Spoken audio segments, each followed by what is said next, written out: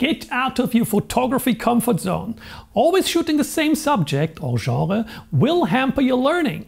My name is Amri, Amri on Instagram, and in this video I want to motivate you to shoot things that you haven't shot before.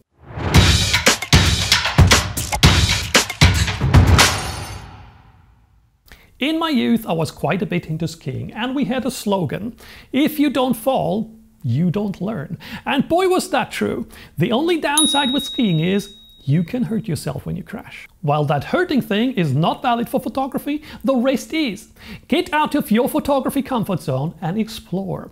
Make mistakes, analyze and learn. Get yourself willingly into situations that seem to exceed your skills. Being it that you have to be super fast changing your camera settings or just shoot things that you have never shot before. The good thing compared to skiing, you don't hurt yourself or anyone else when you fail. All you produce is some garbage images. And that brings me to an important point. That does not mean you should go out and offer the world to shoot weddings. Many beginners seem to do that.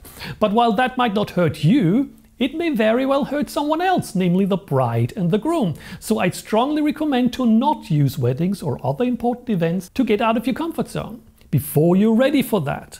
What I rather mean is, if you like to photograph birds and you do nothing but photographing birds, you won't learn nearly as quick as you would if you asked your neighbors if you can photograph their running dog, or ask your family members if you can take their portrait.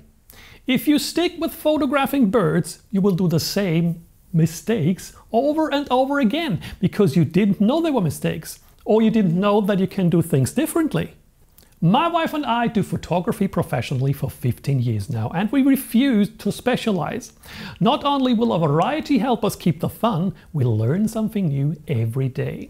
And if you get out of that comfort zone of bird photography, I swear it will feel even more comfortable when you get back into it, because you have become better at photography in general. And coming back, you will certainly understand things you wouldn't even have thought about before.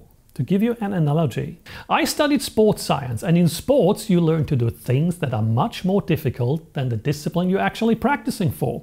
As an example, let's go back to skiing. You learn to ski with just one ski, open ski boots, or without poles.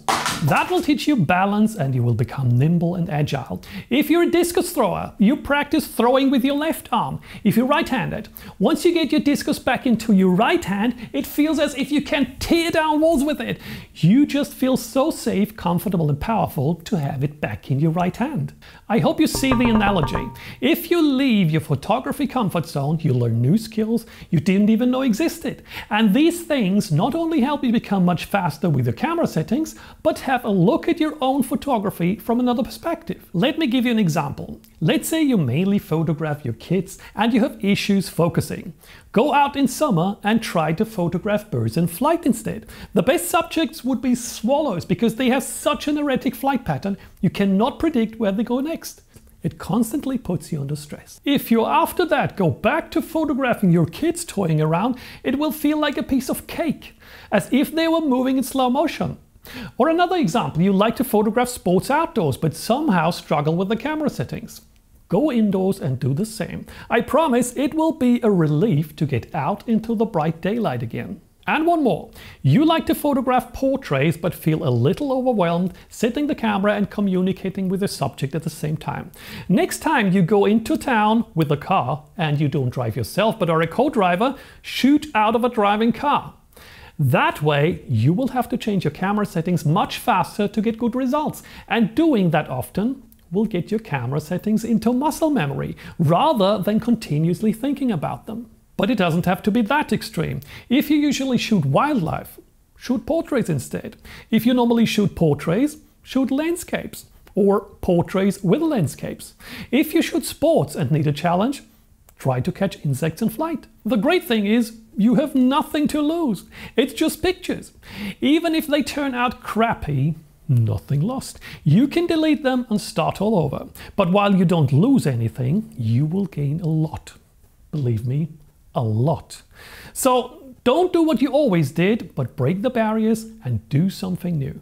And now, go, go, go! What are you waiting for? See you in the next video after you returned.